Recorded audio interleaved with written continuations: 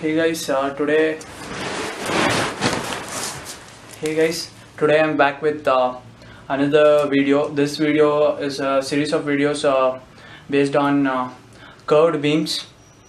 This is a chapter in design of machine elements. This is going to be a series of videos. As I said before, this is the part 1, where I'll just go to the introduction of curved beams. In the later videos, I will dive deeper into the subject. First of all, what is a beam? Beam is something which is vertical and which is horizontal, and it is subjected to transverse loads. That is loads which are acting this way. In case of a column, it is a longitudinal load. So that is the main difference between a beam and a column. A beam is horizontal and it is subjected to transverse loads. So in case of curved beams, in mechanics of materials, we have seen the beams which are not curved, which are straight, and which are subjected to various kinds of loads, right?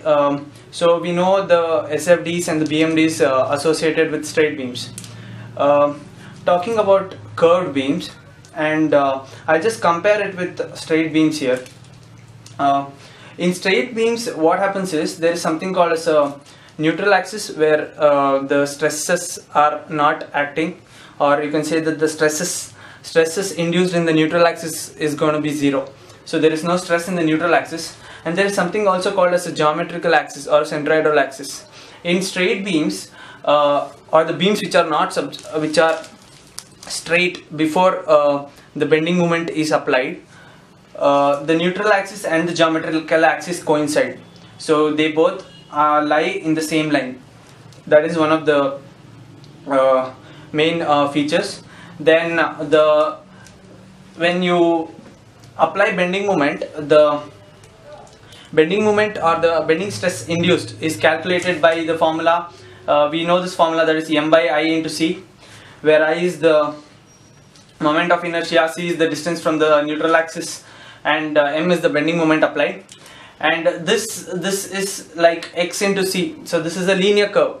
So if we look at the beam from the side, the cross section, this is a cross section, we see that the stress distribution is linear for straight beams. So this is for straight beams, the stress distribution is linear. We know that. We have also studied this in mechanics of materials. So the stress distribution is linear. So when the stress distribution is linear, the stress induced in the innermost fiber is going to be equal to the stress induced in the outermost fiber in magnitude. Of course, they're going to be opposite in sense, but they're going to be equal in magnitude. And since the beam is straight, and assuming the ideal conditions where there are no cracks or surface irregularities on the beam, no stress concentration factors are going to be present. So there is no presence of stress raises in straight beams. So these are the main characteristics of a straight beam.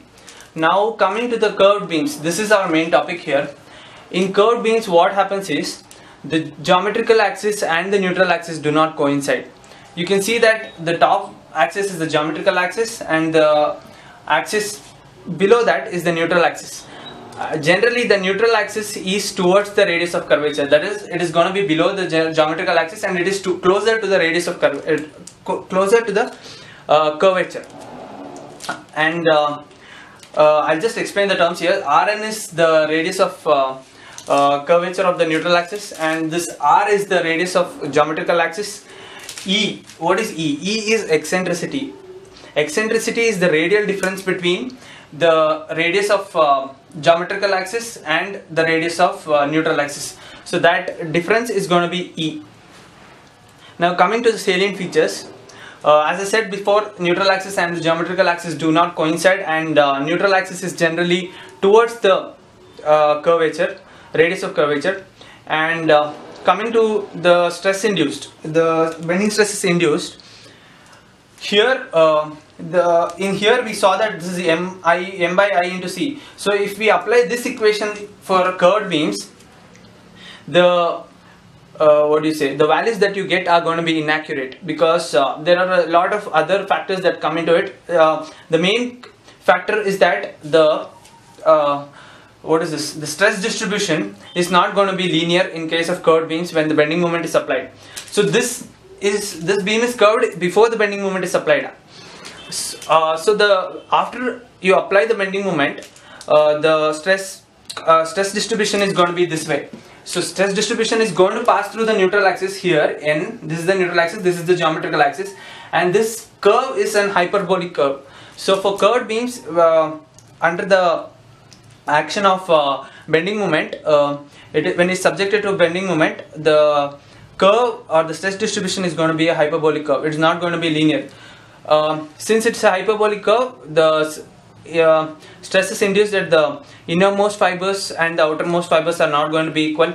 So that is one of the features. And the bending stress is given by this formula, that is M divided by A is the area of cross section into eccentricity divided by Y plus Rn plus Y. Here Rn is nothing but the radius of the neutral axis, and Y, what is Y? Y is the distance of the neutral axis.